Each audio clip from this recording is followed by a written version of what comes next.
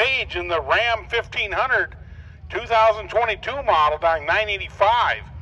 So we got the Dodge shootout here, the diesel versus the gas.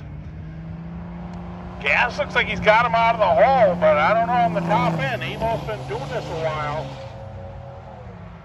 Amos comes out on top with the diesel, getting the legs underneath it. Mikey Amos, 951 on the 940 dial.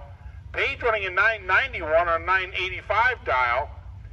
Mikey Amos advancing to the next round.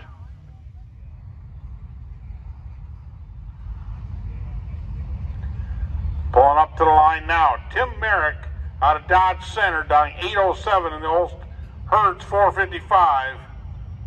And Mikey Amos out of Chicago City, down 940 in the Dodge Ram. Merrick in the old Cutlass, Hertz old.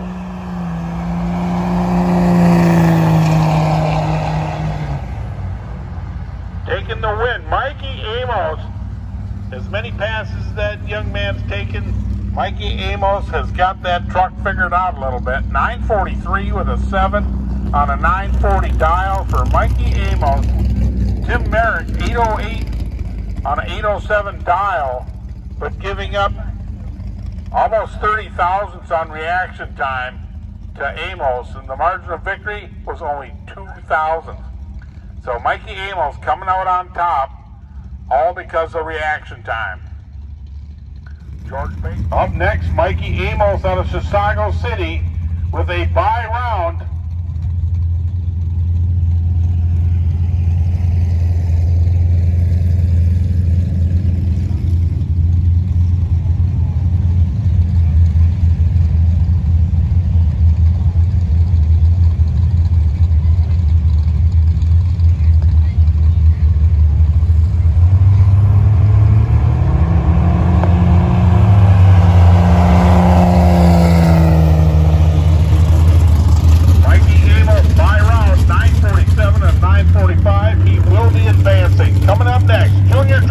Advanced final.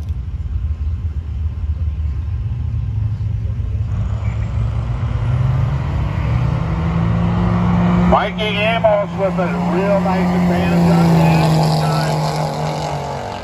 Mikey Amos taking the win light, 650 or 952 on a 945 dial. Dimberg 884 on an 880 dial, but giving up 94 thousandths on reaction time to Amos. He had the chance to win that, but Amos only won by 70 thousandths, so there was room there to win. At the line, we got Gabby Poole out of Owatonna on the Ford Lightning, your tower side, and Kevin Peterson out of Nashwauk in the Southern Belle Grand Prix down 904, your pit side. Gabby Poole, 832, your tower side.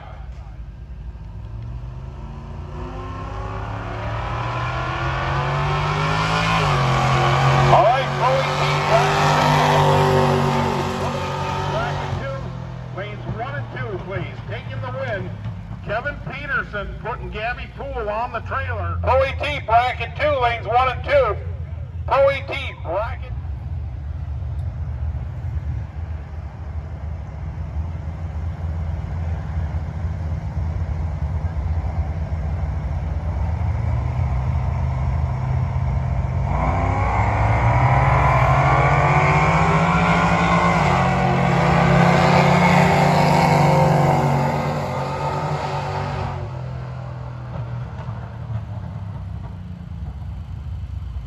Mike Amos coming up on top, 947 with a 4 on a 945 dial.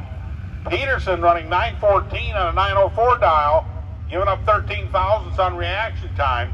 Mike Amos advancing, or actually street eliminator. That is your champion. Mike Amos taking the win light, your champion for street eliminator. Up next.